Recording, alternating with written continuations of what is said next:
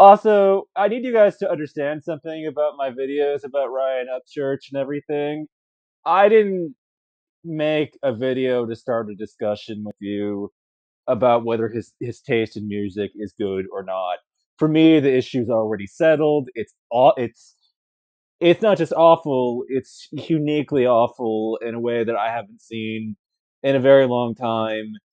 And I mean, like ICP, like it's just I can't I have difficulty processing that there are actually humans out there that like violent shit like like this music, this so-called music that he produces. Like what? Like seriously? Because are we listening to the same noise? Because my ears are hearing it, and I'm unable to contain the cringe.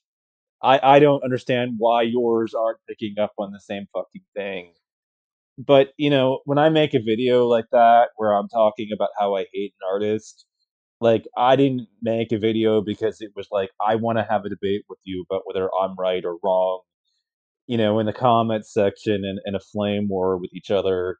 For me, like my opinion is settled and nothing's going to, rattle it. So you can come into that comment section and be like, Herder, he's good, greatest of all time, and it won't fucking do anything. It won't change my opinion or sway it even slightly. You can say what you want in the comments and you can try to have a debate with me about this stuff, but I'm not I'm not really interested. For me, it's like I've said my piece about this and just want to fucking move on at this point. His music is terrible, and if you like it, your taste is awful, and that's it.